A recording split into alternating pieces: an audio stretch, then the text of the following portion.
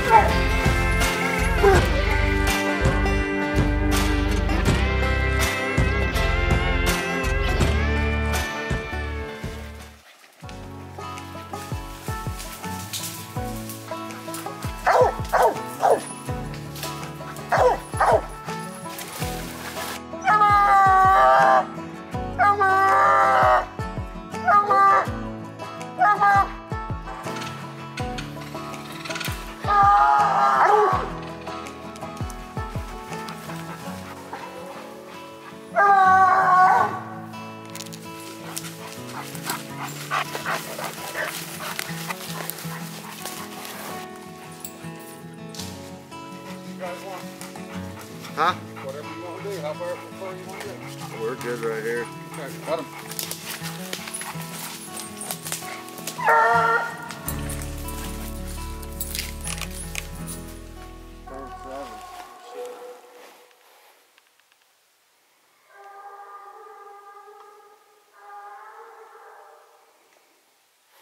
I got a young one at home, but